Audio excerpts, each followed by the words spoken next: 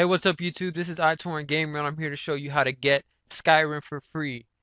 I have a previous video how to get it for free, and it has a not as thorough installation process description as I would hope, so the public could fully understand how to get it installed onto their computers. First, you're going to need a torrent downloader. My preference is uTorrent. Now, you can go to utorrent.com and download this program to download Skyrim. Now, once you have uTorrent on your computer, you can go to options on the top left, go to preferences, go to bandwidth, and make sure your maximum upload rate is at 0. All right? Now, this you have how torrents work.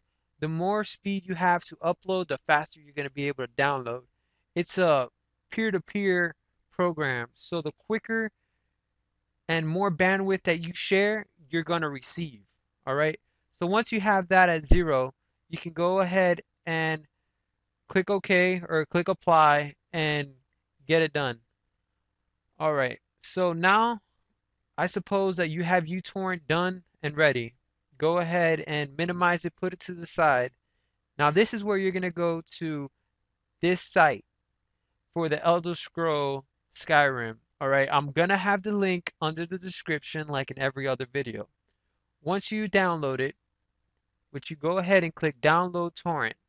Alright, now go ahead and open it. If you're using Internet Explorer, go ahead and open it, and this is going to pop up. Once this pops up, you're going to click OK, and then it's going to commence to download. Alright, now I already have the game, so I'm not going to re-download it. So let's say it's done downloading and you're trying to get to the file. Now, keep in mind the file name is rzr-skrm. Once it is done, you can right click on the file in uTorrent and go ahead and open containing folder. Not open, but open containing folder. Once you open it, wherever it is downloaded or installed, or sorry, wherever it's downloaded, the folder is gonna open. Now, once it is open, it should look like this. As you see, rzr-skrm.iso. Now, I've had a lot of questions of what is an ISO. Basically, it's an image for your drive, sorry. It is what you're going to be putting on your hard drive so the game can run. So for me personally, I love to use Power ISO. It works perfect for my needs, and it's the least confusing software that I have used. So I have a video already showing you how to get this for free. All right. So now that we know where Skyrim has downloaded to, we've opened it from uTorrent, we're good. We can close uTorrent now. We don't need it anymore. And we have the file right in front of us. Now, if you're trying to figure out where it is saved, right here on the top, it'll show you exactly where it's saved. You can go local disk I, and then mine will be rzr-skrm. Double click this file, and there's the ISO. Now here with Power ISO, which is the software you're going to be mounting it to, you click on Mount. If you don't have a drivers yet, you can go ahead and make a driver, and then it'll give you a driver. It's going to show you Drive E, no media. Go ahead and click Drive E, no media. Now we know that the Skyrim ISO is in computers, so we can go ahead and cross out computers. It's in the local disk I, as you see here, local disk I. Double click that, and now it's in a folder called rzr.skrm. So we're going to go and look for that folder on here. And here it is, rzr-skrm. Double click it, and there you go. You see ISO. All right, now go ahead and open this, and you're going to see, if you click on the mount button, you're going to see how it says mount image to drive E, has the file name, and then the file name .iso. Once it is mounted, go ahead and click on your start button on the bottom left. Go to computer, and you're going to see CD drive E, Skyrim underscore EN.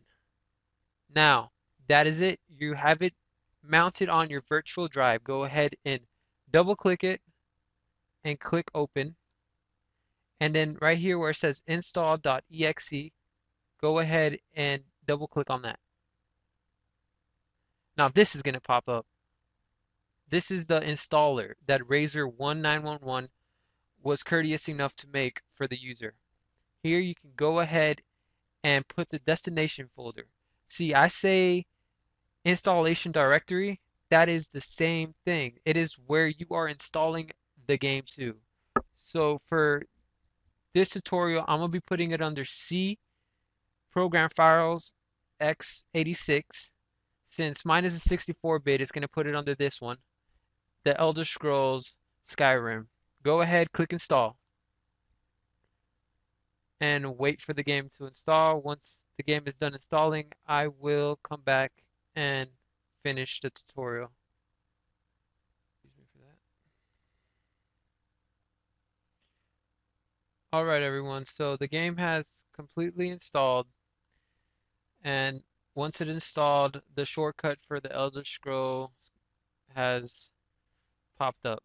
So you can close this if you want. I'm gonna go ahead and put this shortcut to the game, and you know what, I'm not even gonna do anything with it. I'm gonna close this. So once this pops up on your screen, close this, and you can close this, the ISO. You can close it, you don't need it anymore. You can, now this is where you have to pay attention. Once you have fully installed the game, go ahead and, as I told you before, you could open the CD. Alright, once you open it, you should see a folder called Razer 1911. See, this is from my computer. See, when you go to start computer right here on drive E, Skyrim, go ahead, right click it and open, and you're going to see a folder Razer 1911.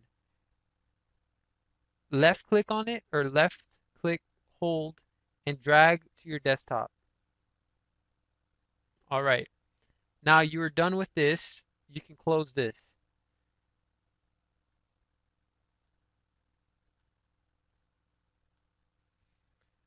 Now once you have added this folder, Razer 1911 folder, onto your desktop, it should have these files inside. So if you've done everything so far, you should be on the same page as I am. Now, once you've done that, go ahead, go back to computer, go to your C drive, look for Program Files x86. If you are not running on a 64-bit, it is not going to say x86, it will just say Program Files. But for me, it's under x86. Open the x86, the program files, or program files, depending on which bit you're on. Go ahead and look for a folder that says The Elder Scroll v Skyrim. Alright, here it is, The Elder Scroll Skyrim. Go ahead, open it. Now this is what you see right now in this folder. The folder that says Razer 1911. Go ahead and open it.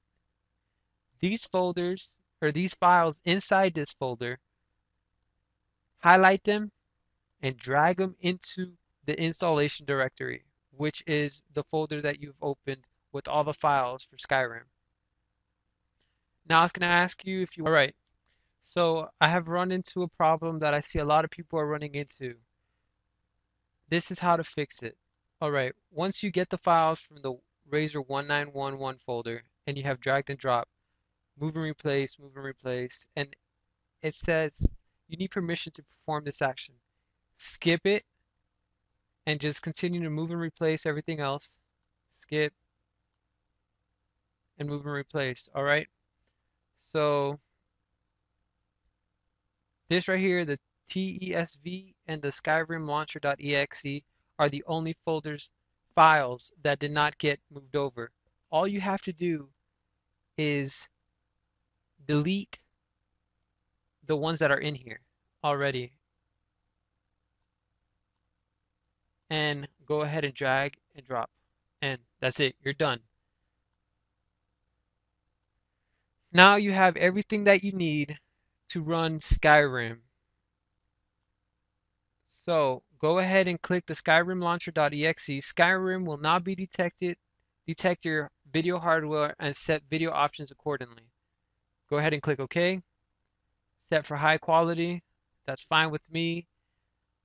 You can go ahead if you know your computer can handle it. Go ahead and put it on ultra. Click OK. Click OK. And you exit this. That's it. You do not click play. I repeat, do not click play. Go ahead and exit this.